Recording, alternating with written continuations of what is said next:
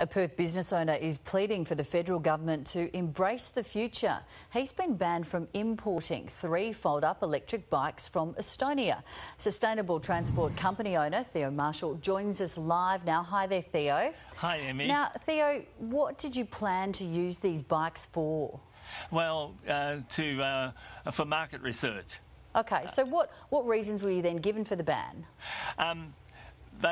The department have got these powers, these discretionary powers to allow the technology in, but for some unknown reason they decided they wouldn't use these discretionary powers when they actually have them to use in a situation such as this very fine technology. Yeah. Now part of their reasonings, I think, was that it was similar to a moped. How does this bike differ from a moped? It's about a world apart.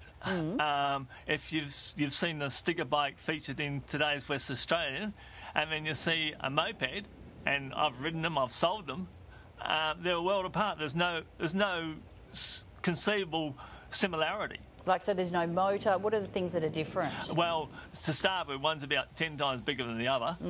You can't fold up a moped in 2 seconds. You can't take it on the train, you can't put it under your feet, you can't throw half a dozen in the boot of the car or in the caravan, or take it to the office.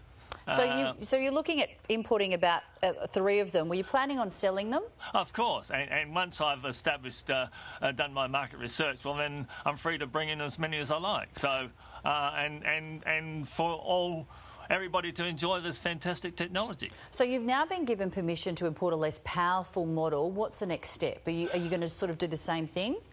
Of course, but I need to get a meeting with the Minister of Transport and his department to discuss how we can evolve these discretionary powers. Yeah, no, fair enough. Look, Theo Marshall, thanks for your time and good luck with it. Thanks very much, Emmy.